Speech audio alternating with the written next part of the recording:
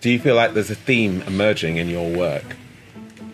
I mean, all of them have queer characters as protagonists and queerness sort of central to them. Yeah. The four that we've worked on together, so this one very much and the next one, sort of centre the gay male experience. And you've described it before as sort of different aspects of the coming of age of a gay man. So we have My Dad's Gap Year, which is sort of like the young adult play, or like late teenager play, the gap year play, Undetectable early adulthood, and this is sort of very special guest star, is sort of about making a family as a gay man and becoming a daddy and a dad, right? So as you write a play, as you'll know because you also write them, like everything that's going on with you and the world sort of filters through the paper of the play. So it's always amalgamation of all of the issues and conversations that are happening, and therefore things that are also happening to me, but that doesn't mean it's literally what happened to me. One of the benefits of working with you and having a regular collaborator and someone brilliant as you is you really build a trust and a safety. When we read the play, both of us are even, we've heard it so many times, we've read it to each other, we've heard other writers, we're still like head in our hands like, oh God, why are these characters doing these things? And of course it's painful to see because you completely understand why they're doing these things. But it's sort of nightmarish, but really interesting. So of course, can't wait to see an audience experience that. And every time we get a new person in the room and you're sort of watching their reactions and trying to gauge it. Yeah, I don't feel happy unless the show confronts me in some way. If I don't watch the show and think, oh my God, why am I there? Because life challenges us every day. And so I don't want the play to not challenge me, because then it's not alive. But I want to be shaken awake. And there's so many things I want to see and I want to feel and I want to experience and I want to be challenged by and confronted by and reassured about and shaken.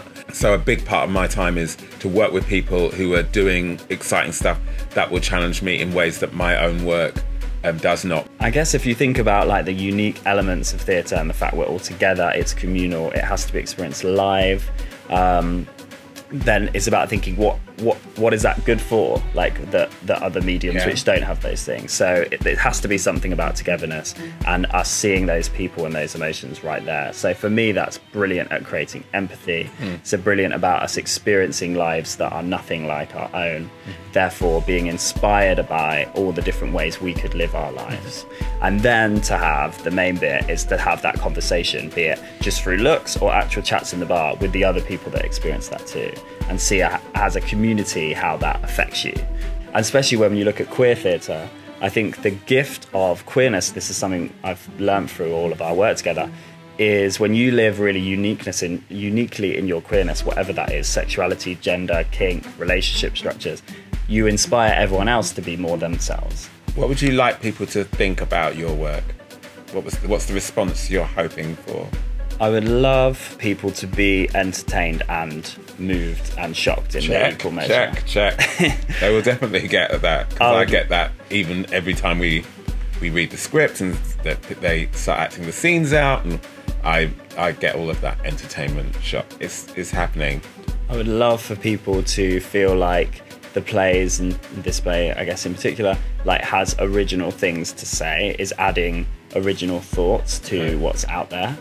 I hope the community that I hope my plays are for everyone, but of course the queer community are like, it's my community, and that's really who I'm thinking about, including myself, and then when I write these plays. So dedicating myself to writing those stories and uncovering the truths for our community, for us to learn, to grow, to be entertained, and then hopefully bring everyone into that conversation. That's my aim.